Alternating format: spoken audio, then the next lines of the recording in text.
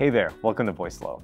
My name is Daniel, and in this video, we're going to walk through making a free account on Voiceflow and then give you an overview of the platform so you can get started in building your first AI agent. So we're going to go to voiceflow.com and we're going to click the Get Started button.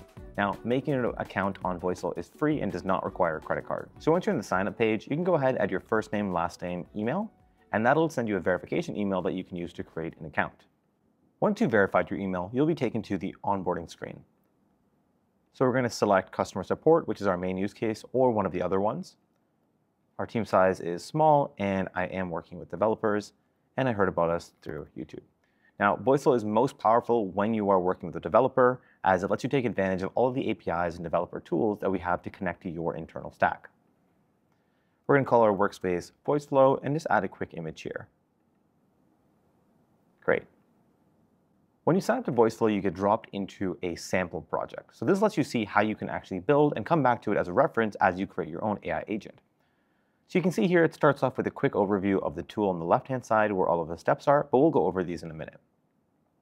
Now, Voiceflow is composed of a couple parts. The first one is the canvas. This is where you're going to actually drag and drop out the steps to create your AI flow. You can see here that my agent has a couple of different workflows, a simple workflow and a complex workflow. You can think about workflows like different tasks or different flows that your agent can accomplish. So that might be a talk to sales flow, that might be a get support flow. Any specific action that you want your assistant to take can become a workflow. In a simple workflow, we're doing something pretty straightforward. We're presenting a message to the user, we're giving them some buttons, we're capturing a question, and then we're answering it based on the information that our assistant has in the knowledge base. In the complex workflow, we're doing something a little bit more advanced. We're capturing the user's email, we're capturing their question, we're checking if the question is a certain length, and then we're using something called a function, which is a way to build integrations in Voiceflow, to send a ticket to Zendesk. Now, we'll go over this in a separate video, but this is one of our developer tools that allow you to write JavaScript and make API calls to receive and send data from and to different tools. Now, outside of these flows and workflows, if I hit the back button, I'm going to be taking to the content management system. Now, this is where all of the content in your AI agent lives. So you can see here that you've got the workflow. So as you add on more workflows or more actions or tasks that your assistant can accomplish, they'll appear here. We have the knowledge base, which is the brain of your assistant. Components, so these are like reusable pieces or reusable sets of blocks that you want to be able to reuse. Variables, functions, which we just talked about. So you can see the create Zendesk one here, intents and entities. So the first thing we're going to do is go into the knowledge base.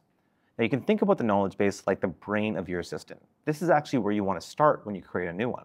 We're going to go ahead and add in some data sources that are going to be used to power the assistant's conversation. Now, this is a support bot, so I want to import all of our help documentation for Voiceflow. There's a couple different ways that I can do that. I can do plain text where I actually just copy and paste the text in. I can upload files, I can add URLs, I can use it to scrape my website, or I can use an integration with something like Zendesk. Now, this is the most accurate one because it pulls the information directly from Zendesk's API. So we're going to go ahead and do this. So I select Zendesk. I'm going to put in my company URL and hit connect. Now, I've already authorized, but this will take you through an authentication flow and then bring you back into the tool. So here I can go ahead and select which brand in Zendesk I want to pull the information from. And you can see right here, we've got 109 different data sources. Now, if you've got a huge Zendesk, no problem. You can filter down to the ones you want. But let's go ahead and set refresh on a weekly basis and import all 109 documents.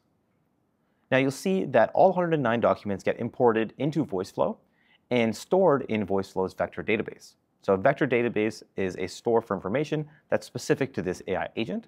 It's what's going to allow the AI agent to use AI and actually answer users' questions. So you can see here that all the documents have uploaded successfully. Now let's test it out and ask something like, what are the different steps in Voiceflow? Now what my AI agent does is it sends that question to the knowledge base, retrieves all the relevant information, and then uses AI to summarize an answer. And you can see here in the settings, I'm using GPT 3.5, but I can go ahead and select a bunch of different models. I can choose to modify the system prompt, the instructions to get different types of answers.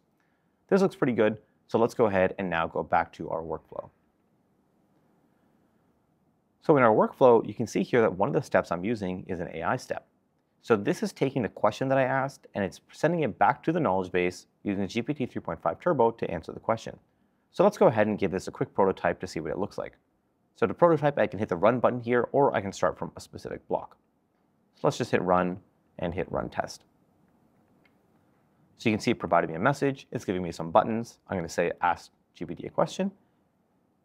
And now I'm going to ask the same question of what are the different steps in Voiceflow. So you can see that it's going to send that to the knowledge base, and it's going to actually go ahead and answer that question. So you can see some of the background information here about what model, how many tokens were used, as well as the answer. So that's a quick overview of Voiceflow. In the next video, we're going to walk through building your first AI agent from scratch and actually start using some of those steps in the step menu that I showed you earlier to make that happen.